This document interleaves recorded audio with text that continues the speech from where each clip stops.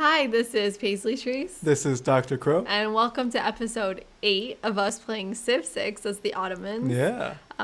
Perhaps finally coming back to this. So it's been a while, right? It has, yeah. I got a haircut. Yeah, that's true. You're looking good, Eric. We switched places. Dr. Crow. Yeah. Yeah, I don't know why we did that, but we did move things around.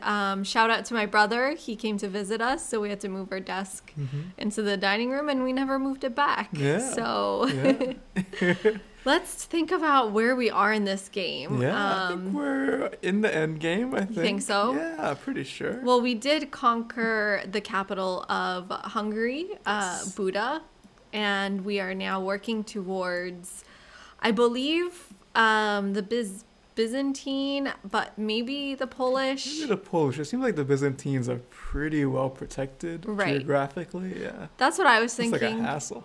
Yeah, that's what I was thinking. And there's only one way through here or one way through here, so maybe it's better to go around. It's like Mordor or something, yeah. Yeah.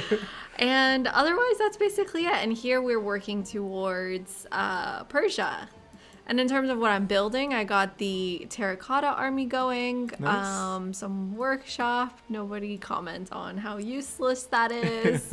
And I don't know. I mean, should I be building more units, you think? I think building units is always good for us, yeah. They just take a while to get there, and I do Yeah. have money That's to true. buy stuff.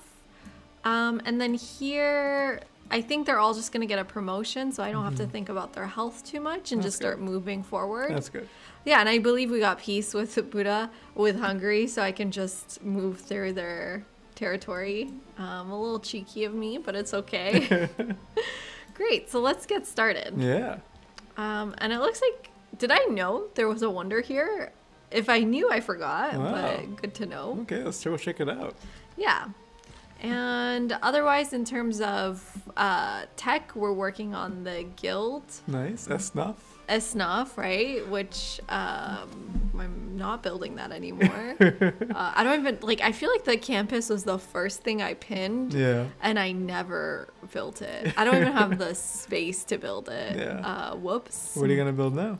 I guess, well, I have 2 trebuchets here, so I guess I can just work on, like, infrastructure, like my favorite aqueducts. Aqueducts. Yeah. Very nice. So I guess we can start the conversation there, right? With water supply. Yeah, your my favorite topic. Jinx. Yo me soda. Yeah, so, I mean, obviously Istanbul is very well known. Maybe not obviously, but some people, because we're very, immersed in water stuff, Istanbul has one of the kind of most extensive water infrastructure systems of any kind of like pre-modern city, right? Had that during the Roman times, had it during the Byzantine times, and this was expanded during Ottoman times as well. So if you go to Istanbul, you'll see all these old aqueducts and reservoirs and cisterns and dams. And, I remember when you were doing your research, it was actually the inspiration for New York's water system, right? Yeah, so a lot of travelers in the late 19th century go to, well, it's throughout the Ottoman period, but specifically in the late 19th century, where questions of cholera and disease are pushing people to think differently about water systems. You have this sort of searching for alternatives to disease ridden water sources like the Thames in London. And then also in sort of Chicago, they do this really interesting of lifting the city up to incorporate sewage and pipe systems underneath. And one of the alternatives to these like different water systems was the fountain and aqueduct system of Istanbul or Constantinople. So do you want to talk about how the aqueducts were sort of changed during the Ottoman period? Because a lot of them are from earlier. There are some added, of course, and expanded on. So do you want to talk about that while I decide what I do here? I mean, I think I don't need to do anything here. I should probably pillage more, build more builders, but... Cool. Yeah, I mean, the Ottomans, they really expand the Byzantine network. They renovate it.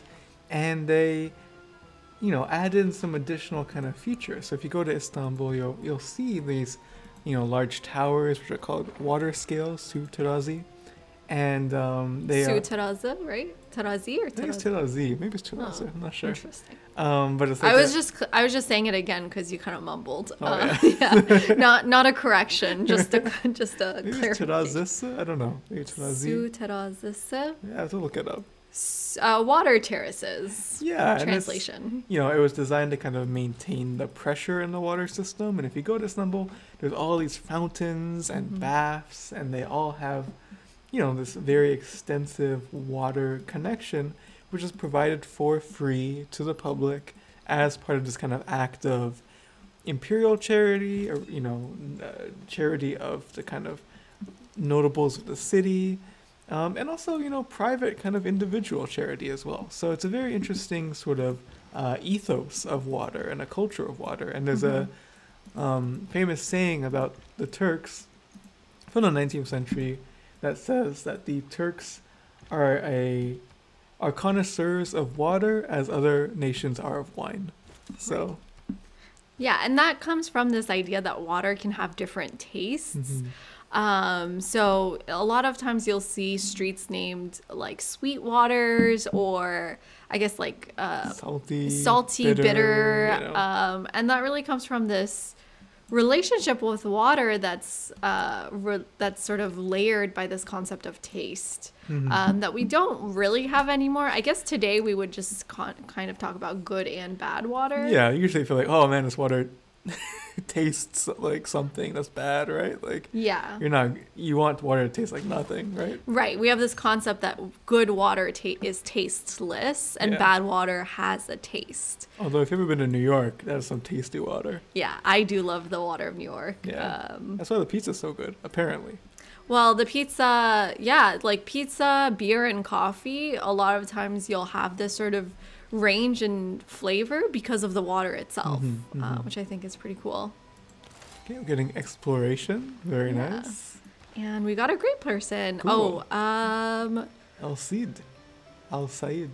El Said. Who is El Said? He's a Spanish warrior during the kind of period in which the Moorish civilization was coexisting with the Spanish. Cool. And he was a kind of chivalrous figure who was represented in epics and poetry, and he kind of moved between the Muslim and Christian peoples. So here's my question. Do I put him in Gdansk, which I never looked up if that's the right way to say it, and help on the Polish front, or do I put him in Buda and help with the Persian front? I mean, look at Persia. I'm going to say, like, no offense, but Persia is... offense taken. It's not doing too well. But then it really helps with movement, and I only have 3 Janissaries. Yeah. But this front does seem a little bit scarier with 60 defense versus 27. Yeah. So I guess we're going to Gdansk. Nice. No one corrects me. That's Godot to Gdansk. Godot to Gdansk. Someone cancel Dr. Crow, please. I guess we can start on the Grand Bazaars a little bit.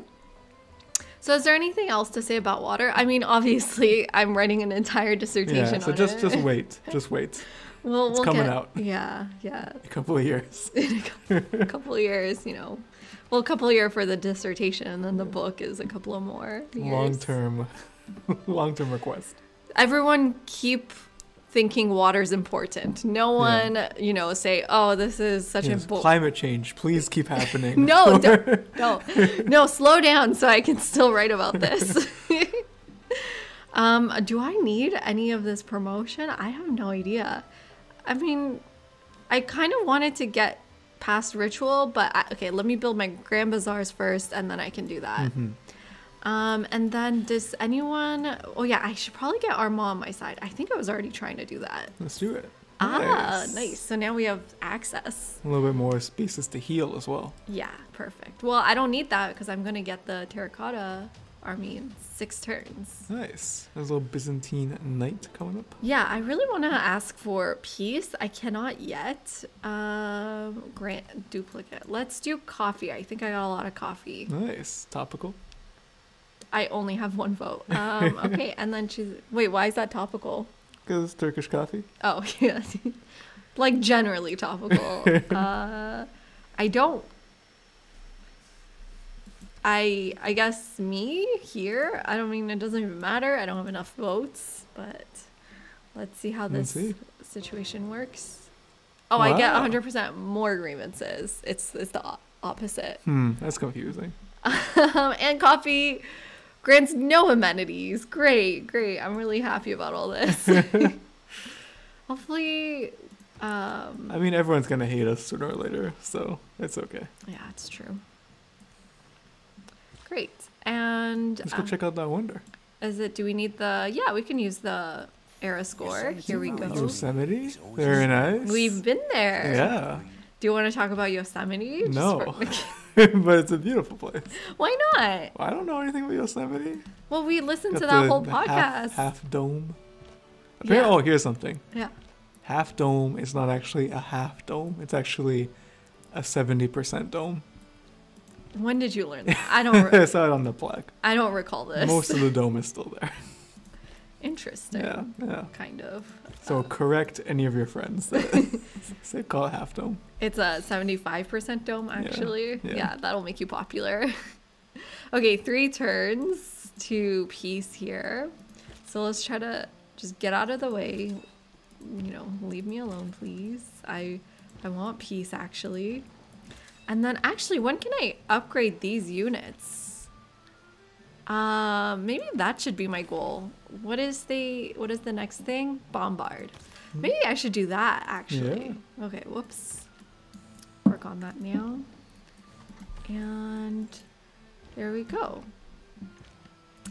What were we talking about? I kind of forgot. What were we going on about? I don't know. What is... Yeah. It just appeared suddenly here. Wait, what were we talking about? Water. Yeah, there's something. We moved on. Yeah. But one thing we should get to... Yosemite. Yosemite, yeah. One thing we should talk about is, I guess as we're nearing the kind of end game aspect, is kind of the late 1700s and early 1800s. Right. And this is really a big period of transition, period of revolution, very exciting period in Ottoman history. And there's kind of 3 really big kind of, you could say, cultural revolutions, social revolutions, political revolutions that happen. One is called the New Order, Nizam al-Jadid. One is the reign of this sultan called Mahmud II. And the third is this very important thing called the Tanzimat, which is like a whole-scale reorganization of Ottoman political culture. So we'll get into the details about those as we go on. But yeah, this period is a very, very interesting period for sure. Right.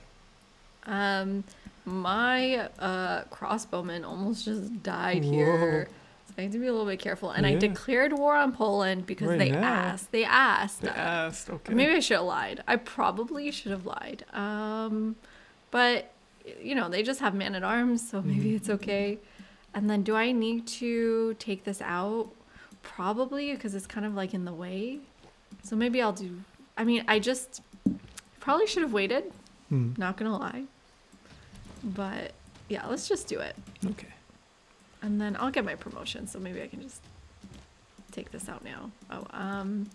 Yeah, and so the Nizam al-Jadid actually I think is a good place to start talking about the military. I think that relates to what's happening to me right now. I have this army that's still pretty good. Yeah, not bad. The Janissaries. But they're becoming a little bit more...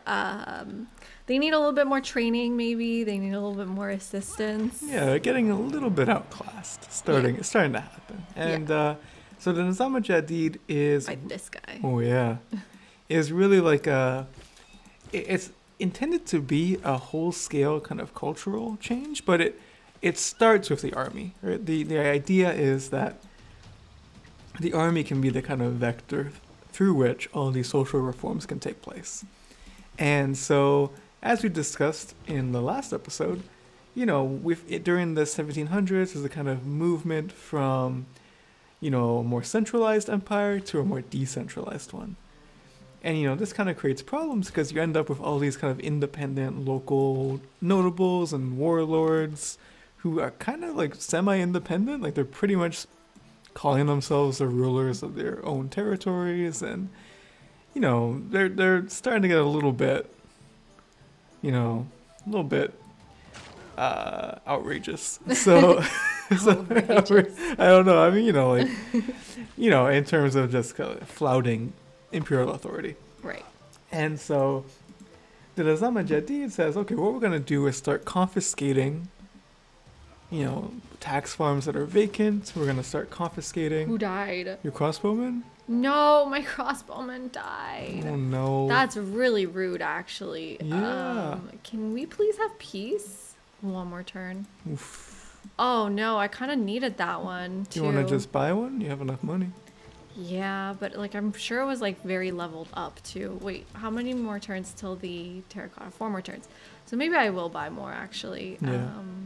I just need to kill this guy right now, or I need to promote first.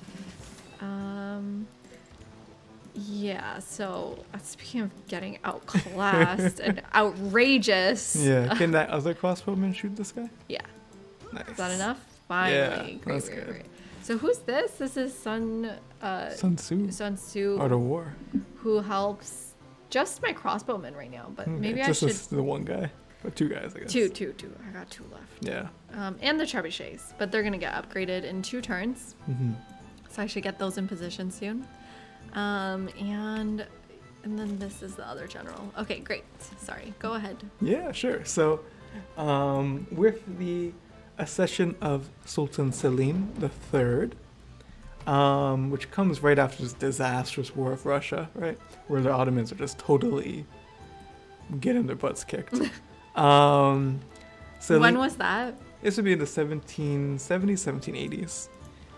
Basically, the Ottomans kind of get really overconfident. They think, Russia, no problem. And then Russia turns out to be a big problem. But, so Selim gathers up all of his advisors, his ministers, and says, all of you need to write a report to me about how to fix this problem. And so we have this record of these reports, and, some of them are like, don't worry about it. Others are like, Worry about it. Yeah, worry about it. Some are just like, we need to change the moral character of our society, right? We need to stop consuming so many luxuries and giving all of our gold and silver to foreign countries. Others are like, we've lost the plot of, Islam. We need to get back to We've lost the plot of Islam. I like how you put that. We need to get back to a more, rigorous form of religious discipline. And then others are like more, about techniques of rule and technology. And then we need to adapt this technology of politics, this economic structure. And so Selim takes all these reports and they kind of begin to coalesce into this thing called the New Order. And so the New Order troops, they are, unlike the Janissaries, they're conscripts. They are drawn not from Christians, not from, these kind of heterodox Muslim groups, but they're drawn from Anatolian peasants. They are given this very rigorous training with European officers and this kind of very rigid religious instruction, which is designed to make them both militarily disciplined and socially disciplined. Mm-hmm.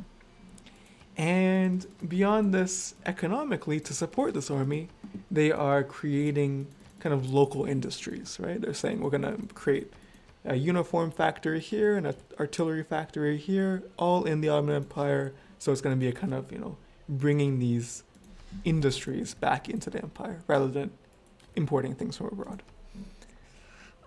Okay, should I made peace with the Byzantines. Yeah. Should I have them join my war for 21 gold? Why not? 21 gold per turn's a lot. That's true. What if I give you... Oh, I could just give them tea. Just give them some tea. Perfect. What if... Do you want some spices?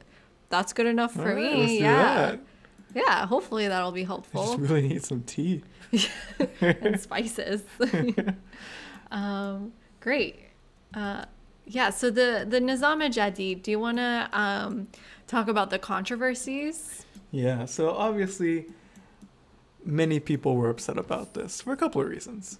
There were people like the Janissaries who saw this clearly as an encroachment on their privileges, right?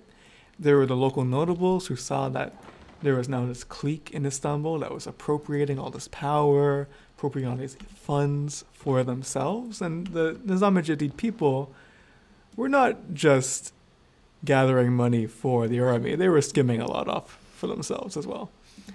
And, and Selim's rule was also quite draconian as well. So you can maybe see some similarities with the Tulip era in this regard. So, in order to kind of justify what they're doing, the Nizam-e-Jadid clique decided to write this pamphlet called the Koja Sekbanbaşı Treatise. And this means Koja Sekbanbaşı is like their character that they take on. And they claim he's like a 90-year-old Janissary who's seen all the wars, he's just the most Janissary guy of all. And he's like, I love the new order. And they're posting this all around the city, posting this on the walls. And, to make it seem authentic, they make him like speak in like a really rough dialect, and he's swearing all the time. And he says that basically, look, the Ottomans are in the age of revolutions. There's a French Revolution, the American, the Haitian Revolution. And if the Ottomans don't reform from the top down, they're going to get reformed from the bottom up. Right. So he says the Nizam-e-Jadid is meant to preserve the security of the Ottoman state, unlike what's going on in France, where he says people are eating each other and, going crazy, right? He says like it's rivers of blood over there in France. We don't want that. So we need to do something ourselves. Right. And then he goes on to say the Janissaries are, corrupt. They are, sexually corrupt as well. He says that, they're just spending all their time, hanging out with like young boys and stuff, right? So he says that unlike them, the Nizam-e-Jadid army is disciplined. They are, regular. They're not going to engage in these activities. Right. So there's this kind of social conflict. And what happens is that essentially both the local notables, the people in the provinces, and the Janissaries realize that they should strike while they have the upper hand. And this is what they do, right? They stage a civil war, basically, a coup.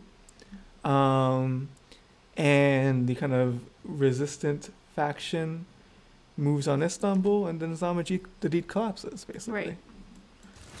So this sort of upgrade that was needed doesn't quite work, right? Yeah, it doesn't quite work, and, it actually produces a lot more social strife, right? Yeah. So How's it going?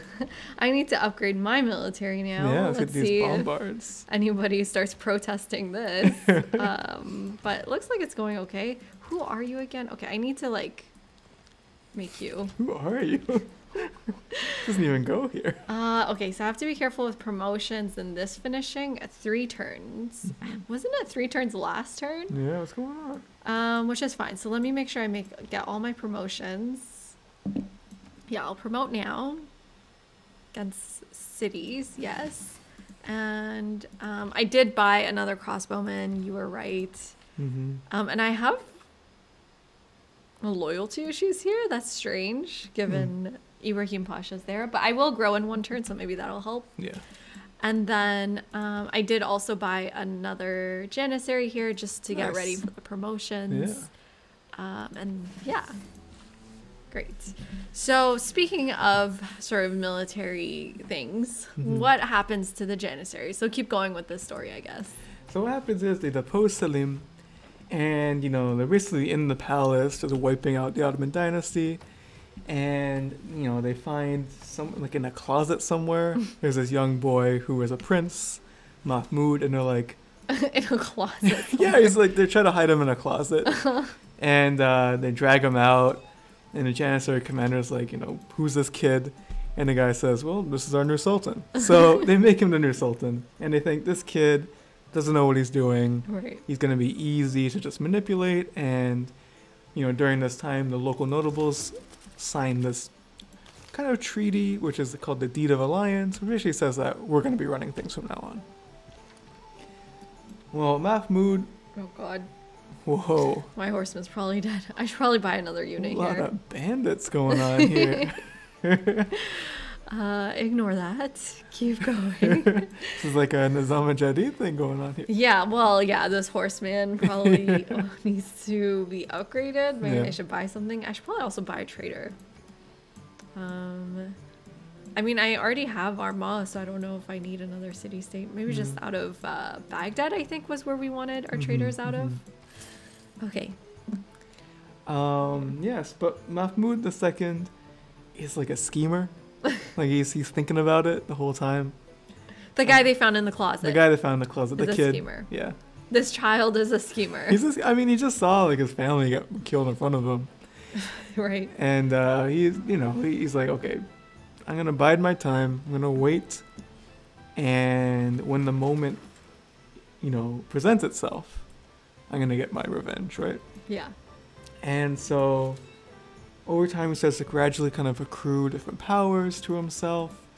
And what really, starts off this huge chain of violence that almost destroys the empire is when he decides he's going to one by one take out these local notables. First one he takes out is this guy named Ali Pasha, who is in the kind of northern parts of Greece. How many Ali Pashas are There's there? a lot. But, Ali Pasha, Mahmud sends his army, wipes them out. If you ever read the Count of Monte Cristo, it talks a little bit about Ali Pasha. Cool. There's a whole little subsection in that story because they were paid by the word, so he just filled in whatever he wanted. But he wipes out Ali Pasha, but Ali Pasha was kind of like a supporter of the arts, basically, in that region. He was very interested in Greek literature, Greek philosophy, and so there was a lot of sympathy for him in Greece, right, among the Greek intellectuals. So when he wipes them out, there's all of a sudden all these kind of rebellions breaking out in Greece. Most of them are kind of local, mostly things about high taxes, oppression, that kind of stuff. But there's also, at this time in Europe, a very strong movement called Philhellenism, which is all about the revival of Hellenic culture. And so what starts out as this kind of small-scale revolt becomes a national uprising. And Mahmud uses this as an excuse to start wiping out the other power brokers in the empire, right? To kind of centralize power in the midst of this war. During this time, he executes the patriarch of the Greek church. He is kind of, consolidating all his power. And, the Greek war turns into this, grinding conflict of massacres and all these things. And then that spurs sympathy in Europe. So all these important figures like Lord Byron go to fight for the Greeks, and it ends up this whole thing. There were 7 wonders in the world, and the discovery of the terracotta army, Mahmud is ultimately forced to call on the aid of another local noble named Muhammad Ali Pasha. Right. Of Who's Egypt. Albanian. Yeah, he's Albanian. Of Egypt or Albania, Eric? He's Albanian, but he lives in Egypt. Right. And he takes command of the forces in Egypt. I just got the terracotta Nice. army. Which one's better when fighting in a district versus anti-cavalry units? I guess urban warfare is a little bit better here. Yeah. And now we can promote Ooh, everybody. Our cannons, yeah. Our cannons, everybody. You get a Okay. promotion. You get a promotion. And versus district defenses. Yes, I'm going That after sounds good, cities. yeah. And so we can move in, start promoting, get all the way to Elite low guard, floor. wow. Nice. Move to Plock. Yeah, this is exciting. I think the Janissaries still got, They still got it. They still got it. They're still a little bit useful. But anyway, so the Greek War turns into this whole thing. Eventually, Britain and France intervene, and Mahmud is forced to give up Greece, but also very sad for the Greeks. They end up basically as a colony of Western Europe. Well, that's the thing most people sort of don't know, or maybe isn't quite emphasized enough, is that the Greeks are fighting for their independence, and what happens, or the outcome of that, is with the British and Europeans becoming so involved in that fight, they then feel that they have this sort of, this like right to then dictate what happens in Greece after they get their independence from the Ottomans. And so they're put under this, I don't know what the right word is. It's not really dictatorship, but it's almost like rule of the German Empire, right? Yeah, they find this random Bavarian prince and they're like, okay, you're king of Greece now. Bring all your Bavarians over. Yeah. And, the Greeks are not happy about this. But yeah, there's a famous Greek writer who says that Greece was the first third world country, by which he means that it was independent but economically dependent, right? And, it was politically still ruled by, the influence of Western powers. I'm about to declare war on Persia. I think it is time. Hopefully this is not a mistake. Let's see. And I think one of the interesting things about a place like Greece is that it's able to sort of work within this concept of whiteness and Europeanness, and yet they're sort of marginalized in that category because of their proximity to the Ottomans, and because of just their, they're not a very powerful nation at this point. Or sorry, Yeah. I'm sorry. It's really, I'm trying to fight for you. I know it's not coming off very well. Here. But but because they're not like an imperial power, and so I've written about Hiram Power's statue called the Greek Slave. It's at the school I study at. It's at the galleries. So I've written about this. Brooklyn Museum has it's there as well. Yeah. So there's a lot of copies. And one thing that I've argued about this statue is that it's really about this in-betweenness Greek subjects are in both white and non-white.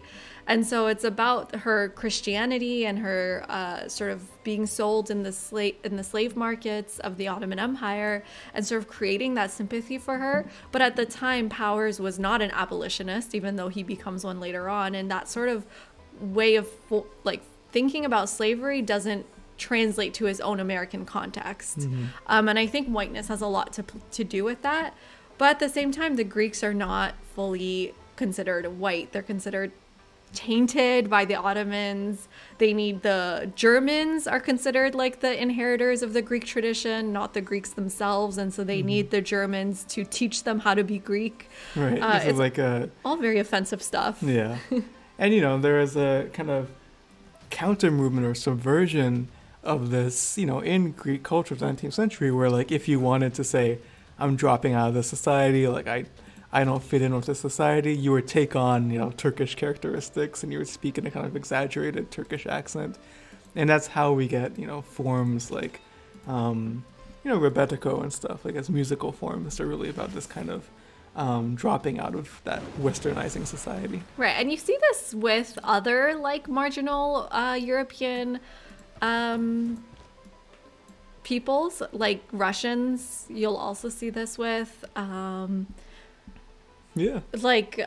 this idea that you can have this arabesque music in Jewish culture as well. So it's really in the 20th century you have this balancing of, do we want to be European, or do we want to sort of embrace this otherness in our tradition? And you really see this sort of formulation of what it means to be a European nation at this time. Yeah, for sure. So what happens after the Greek War is that Mahmud II says, you got you Janissaries, they didn't do too well in that war. He kind of messed up. My Janissaries did very well in this war. We got Polak. We got Polak. We plucked Polak from the Polish. Oh my god. These are the moments I wish we did edit our videos so I could take that out. But I think they have a holy site. Yes. So this is what I've been waiting for. I've been waiting for Polak. I've been waiting. Because now I want to found my religion so it comes all the way there and then use missionaries and stuff. I don't know if it'll work. Oh, I probably should have waited literally one turn. My bad. That's okay. We're not going to get to the other age anyway. You don't think so? No, I don't think so. Okay, well, hopefully okay, let's see. Did I find where did my religion go? Was that? What happened? I don't know. I think it'll prompt me in a bit, hopefully. And then I probably, should get like astrology or something. Or I should get field cannons. Ballistics. Never mind. This religion thing is really like a plan B or like the B side of this plan. Yeah. So what should we choose here? So I'm choosing the lion. I've thought about this because the lion is the symbol of Shi'i Islam. Well, that doesn't quite fit, but it's also the symbol of the Bektashis, right? Yeah, Bektashis are the sect of the Janissaries. Yeah. So I'm not spelling it in the Turkish way. My Turkish keyboard is off, but I will spell it like this. And then this was my idea. I wanted to get Zen meditation because I need more amenities. Yeah. I think that'll help a lot. And then crusade. Ooh. I don't know if this will work. I don't really play with religion a lot, but I wonder if I can convert the Byzantines and the Polish. So let's see. My religion's here. So now I gotta buy certain things. Yes, a little bit of faith saved up. Not enough, but enough to buy 2 things. Okay. So let's do it. And then hopefully I don't lose my religion right away. I don't really know how the mechanics of religion work fully, but let's try it. All right. And then, saving these. Yeah, so what Mahmoud says to the Janissaries is he says, you need to form like a group within yourself, like a kind of commando unit, and that unit will be trained in European methods, right? So he says, I'm not going to do a Nizam Jadid type deal. I'm not going to create a separate army. You'll have control over it. You'll be involved in it. It's just we need to make a kind of, special regiment in the Janissary Corps that's going to adapt to these modern methods. Janissaries say, okay, we can try it, right? My scout died. It's okay. It's just a scout. Oh, okay. Yeah. But what he does is he gets these Janissaries who are, old guys. They've been in war for a long time. They're very, very, very proud of their seniority. And when he takes them into this corps, he gets these, European officers, and he just treats them as if they're like right out of boot camp or in boot camp. Like he's like beating them and like, smacking them and saying like, drop down and give me 20 kind of stuff, right? And these guys are like, the equivalent of like, like majors and commanders, right? Like they're not going to take this. So they get very, very annoyed and they say, well, we don't want to do this. Mahmoud uses this as he uses to say that the Janissaries are revolting, right? Well, they were revolting. They were just annoyed and provoked. Right. But what he does is he says, that's a revolt. You guys are traitors. And he gets his artillery corps, which is a kind of separate unit that he's been gradually building for this purpose. And basically uses his artillery to mow down the Janissaries, right? And, he gathers them in one place and then attacks them. He starts driving them out of the cities. He starts, wiping out every kind of remnant of Janissary sociality and culture in the cities. And so in 1826, the Janissaries are wiped out. Right. In an event which is called the Auspicious Incident. And, I guess in my mind, this auspicious incident plays a lot like the Red Wedding of Game of Thrones. Yeah. Is that accurate, or is that something like because I was watching the series when I learned about this, I have that association with? Honestly, that's the best way to think about it. Yeah. It really is like the Red Wedding. It's not like a single room, but honestly, that is pretty much what it's like. Oh no, that sucks.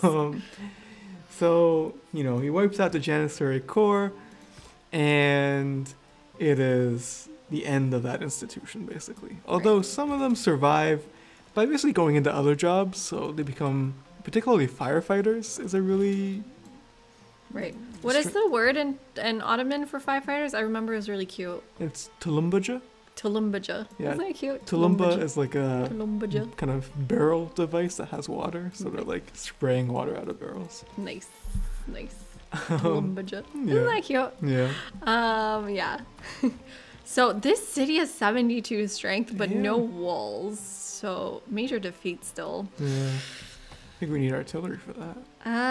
Yeah, it's gonna be a 9 turns, so I think I need to wait a little bit longer. Wait, who is this again? Sun Tzu. Okay, you stay there. Can you go to the front, please? There you go. And yeah, I think maybe I can pillage a few farms here. That would be helpful. So let's move you here and then pillage next turn. Nice. Hopefully that'll be fine. And then here, I don't know how much this is gonna do. Nothing. Not very much. So maybe I need a different plan for that. What about your cannons? Yeah, I don't know. We'll Okay. see.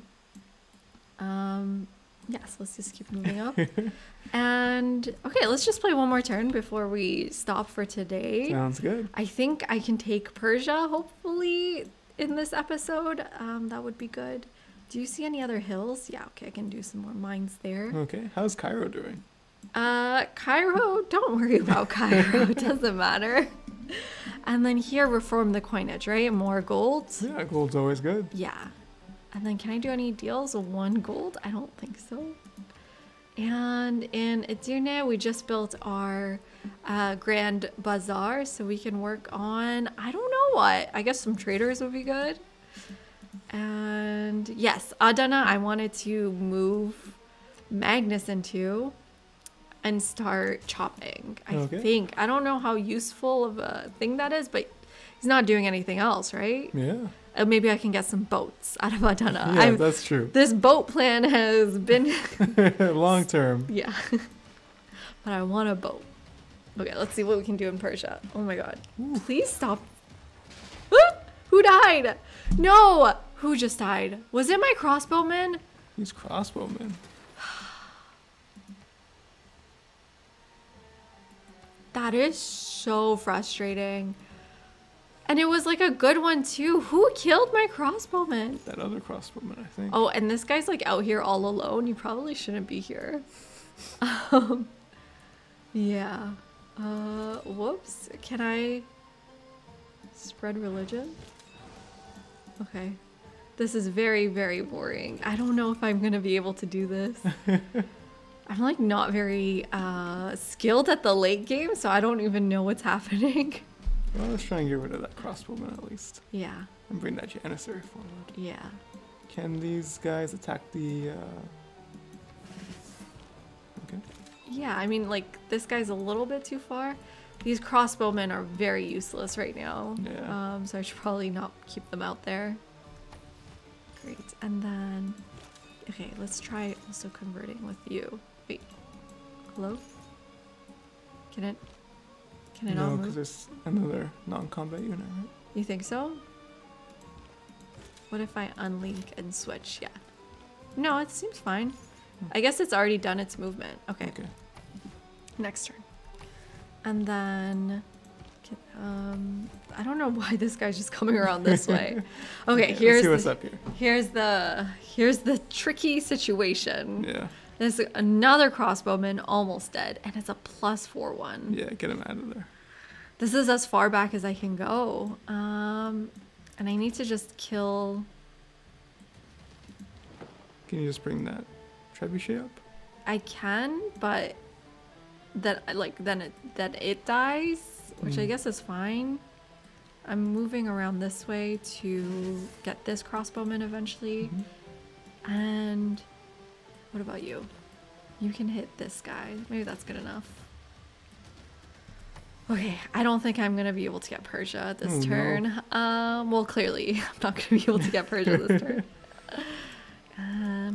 But I guess that'll be the cliffhanger. All right. Can we get Persia? I don't know. We'll see. We'll see. I'm kind of stressed. But, you know, leave a comment on how little or how much confidence you have in my ability to get Persia without having to regroup and rethink and redo the, like, move up the Janissaries to the next class. Do I need a Nizam Jadid or can I keep going is my question. Yeah, let's see.